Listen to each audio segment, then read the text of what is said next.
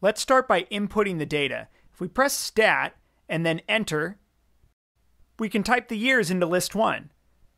Now we'll press over and type the number of staghorn corals in list 2. To make a scatter plot, press second and y equals. This is our stat plot menu, and we'll press enter on plot 1.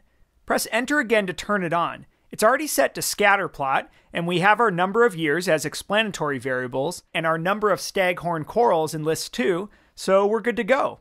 Press zoom and 9, and here's our scatter plot. Now there's obvious curvature here.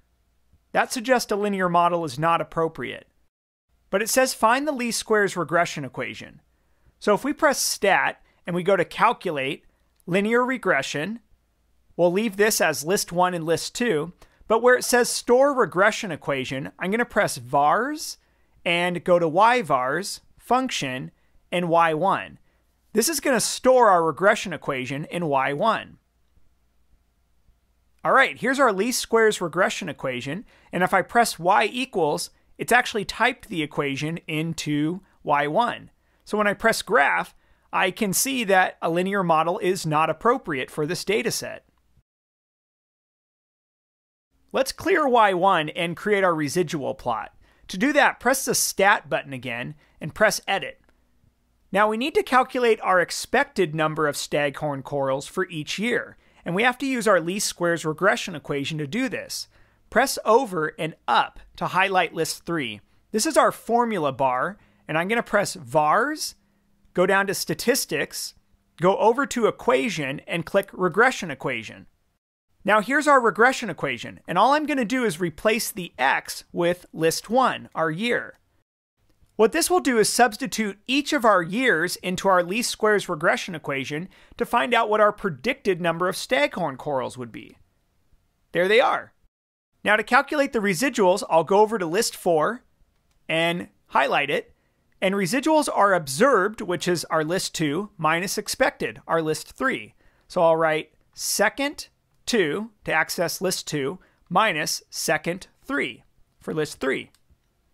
All right, there's our residuals. Let's make our residual plot. If you press second and y equals, if you go back to your stat plot menu and go back to plot 1, all we need to do is change our y list to list 4. This will keep our original explanatory variable as our x-axis, and it will make our response variable, the vertical axis, our residuals. So I'll press zoom and 9, and here's our residual plot. And we can see this U or W-shaped pattern. On this residual plot, the horizontal axis is our model. So what that means is in the beginning years, our model tends to underpredict the number of staghorn corals. Then in the middle years, it overpredicted them. And finally, at the end, it was underpredicting them again. There's a pattern here. And what the pattern suggests is a linear model is not the most appropriate. So let's copy down our least squares regression equation and sketch the residual plot.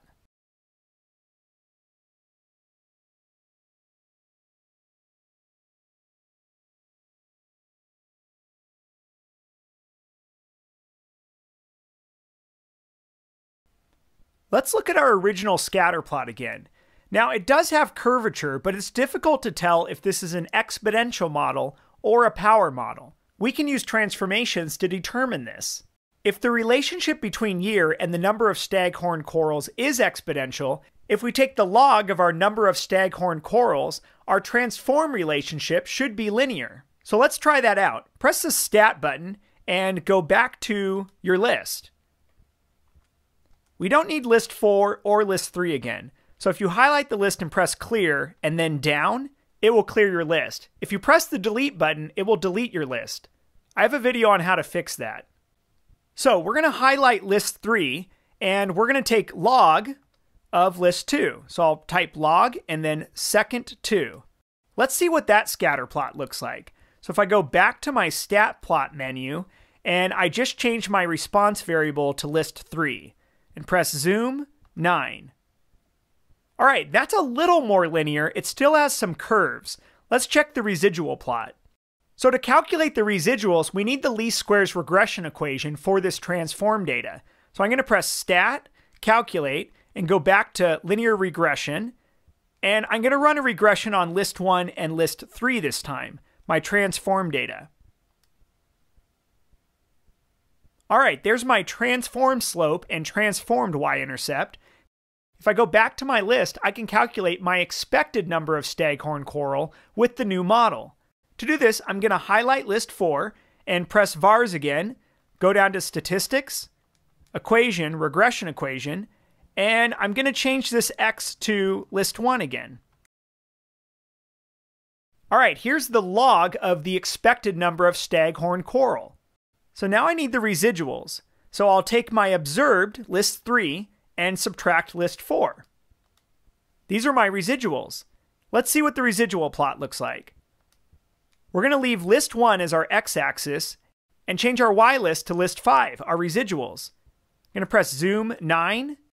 Okay, it appears we did not achieve linearity. We still have a pattern in our residual plot, meaning our model can still be improved. So maybe a power model best describes the relationship between year and number of staghorn coral. Let's go back to our list. To do a power model transformation, we take the log of our response variable and our explanatory variable. So we already have the log of our response variable in list 3. We need the log of our explanatory variable. So I'll highlight list 4 and I'll type log list 1. All right, let's look at the scatter plot. So my explanatory variable is now in list 4, and my response variable is in list 3. That looks roughly linear, but we need to investigate the residual plot. Let's start by running a regression on this transform data. So our x-list is now in list 4, and our y-list is still in list 3. Here's the least squares regression equation for our power model transformation. If we go back to our list and highlight list 5, let's paste in that equation. So we'll press vars, go down to statistics, equation, and regression equation. And this time we need to replace x with list 4, our transformed explanatory variable. So these are our predicted. Let's calculate our residuals. Our residuals are observed, which are list 3, minus expected, our list 5. And we can look at the residual plot by plotting list 4 against list 6, our residuals. All right, this looks perfect. We have pretty much random scatter throughout the entire residual plot. That's what we're looking for. So it appears the best model for this data is a power model. So we'll say a power model transformation, log y equals a log x plus b, left us with a roughly linear scatter plot of the transformed data and a residual plot with random scatter. So a power model seems to describe the relationship between years and number of staghorn coral best. Our least squares regression equation is our predicted log of number of staghorn coral equals 2.826 times the log of the year plus 0.35. And here's a sketch of our residual plot showing the random scatter. So to estimate the number of staghorn coral in year 7, we're going to plug the value of our explanatory variable, 7, into our equation and see what we get. So here's our equation, and we need to put the 7 right here. All right, so the first thing I'll do is I'll figure out what log 7 is. It's that much, and I'm going to multiply this value by the slope, which is 2.826. And now I need to add the y-intercept, plus 0.035, and we get this value. So at this point, our equation says the predicted log staghorn is approximately 2.423. Now this is probably the hardest math move in all of AP statistics. We have to figure out what this means. So remember, when it says log, we're really referring to log base 10. So we could rewrite this from logarithmic form into exponential form, which would look like this.